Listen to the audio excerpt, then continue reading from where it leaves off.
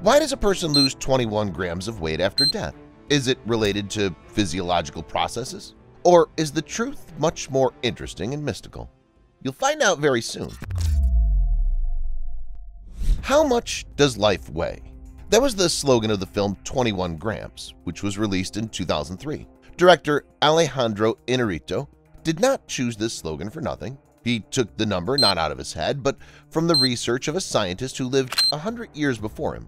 It all started when Duncan McDougall, an American physician who lived in the 19th and 20th centuries, spent a long time trying to find the answer to the question, which sounded like, does man have a soul? To be more precise, the scientist was sure.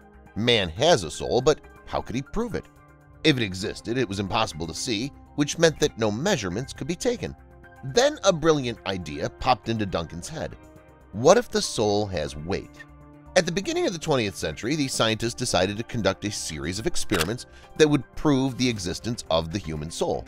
For the experiment, McDougall ordered a huge bed with very accurate scales for those times. Next, the American scientists selected 6 very weak patients who were about to die.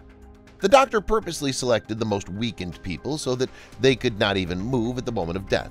Thus, the results of the scales would be the most accurate. One by one, the patients were placed on the bed with the scales. Duncan watched the patients closely and recorded the moment of their death. Duncan assured that no movements were made by the patients and that their weight changed immediately after death. McDougall concluded that his experiment showed that people had a soul and that it weighed exactly 21 grams, or 3/4 of an ounce. Duncan was so enthusiastic about the experiment that he repeated it with 15 more dogs. However, they had no change in weight at the time of their death. According to Duncan himself, this only confirmed the authenticity of his experiment, because at the time it was believed that dogs had no soul. Consequently, McDougall's experiment was successful twice. Later, the scientists published the results of the study in scientific journals, and the New York Times wrote about it. Although McDougall's soul-weighing experiment impressed many people and continues to impress them to this day, many skeptics disagree with it, believing that the experiment had many inconsistencies. From the inability to establish the most precise moment of death to the small number of test subjects. It's their right to think so, but Duncan McDougall was sure the soul exists, and something happens to it after death. But what exactly happens to it? What happens to a person after death? Of course, no one knows for sure, but there are many interesting theories. Let's look at some of them and try to understand what happens after death. In Buddhism, Hinduism, Jainism, and Sikhism, they believe that nothing ends after death and the soul reincarnates, which means it moves into a new body and then begins a new life. Reincarnation is one of the most common theories about life after death. This theory is supported not only by Indian religions but also by many tribes and even by ancient Greek philosophers. Reincarnation may well be the answer to the question of what happens to us after death. History knows quite a few people who apparently started life with a clean slate. For example, the story of Shanti Devi, a girl from Delhi, who started remembering her past life at the age of 4. Telling everything to her parents in frightening detail is very interesting. It's quite possible that after death everything starts over again, and that this cycle will never stop. I don't even know if that's good or bad. By the way, write in the comments, what do you think you were in a past life? Spread in the cosmos. Many people disagree with the idea of reincarnation and say that there's nothing after death. Person just dies, that's all. But American anesthesiologist Stuart Hameroff disagrees. He believes that after death, a person becomes part of the universe in the most literal sense.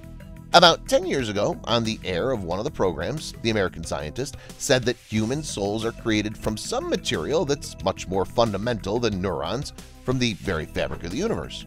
Hameroff believes that consciousness has always existed in the universe and that it could have existed from the beginning of time, that is, from the Big Bang. The anesthesiologist believes that when a person dies and his body is destroyed, the quantum information contained in protein intracellular structures is not destroyed, but spread throughout the cosmos. Stuart Hameroff believes that this is why people in the state of clinical death experience near-death experiences. For example, they see a bright light or they feel they're flying through a tunnel of some kind. When doctors bring them back to life, this quantum information, which has been in the cosmos, returns to the body, which is why the person remembers this unusual experience. Some of Hameroff's colleagues criticize his theory, but the scientist notes that they have so far been unable to disprove it.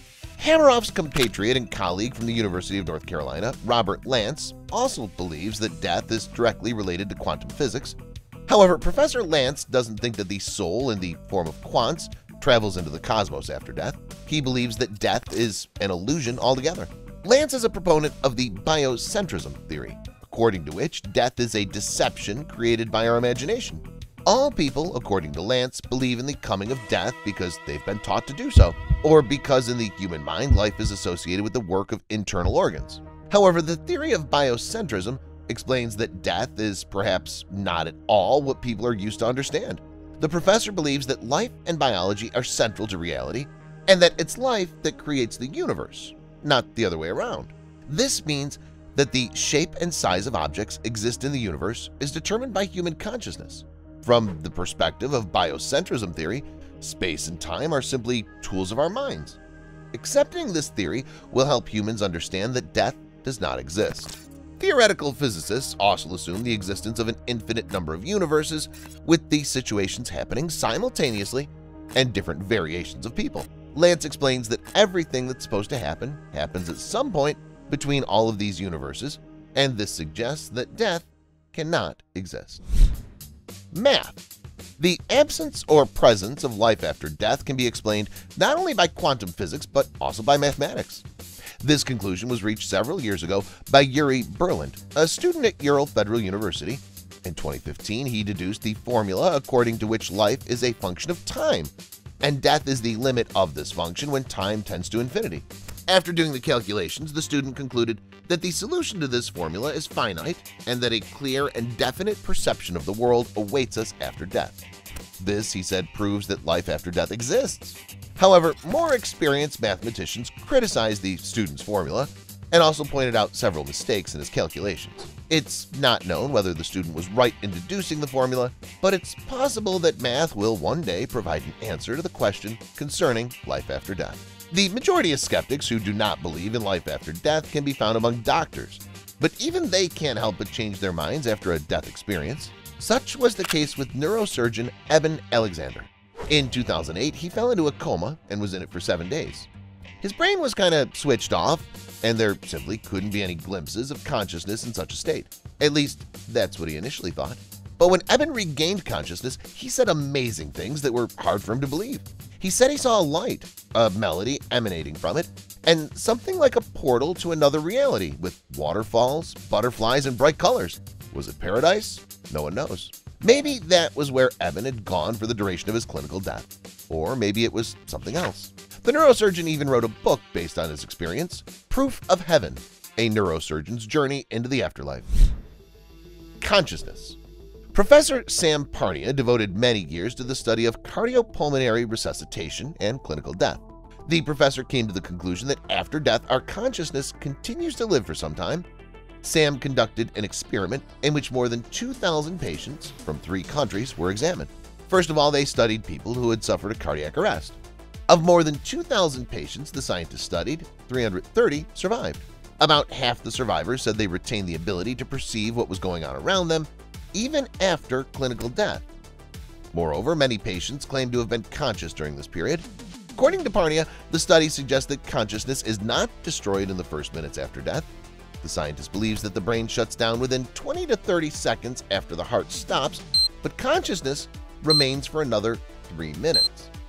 Perhaps this is why people who survived clinical death saw lights in a tunnel and dead relatives and felt they were in strange places. That's all, guys. What do you think happens after death? Share your theories in the comments. Thank you for watching, and see you later.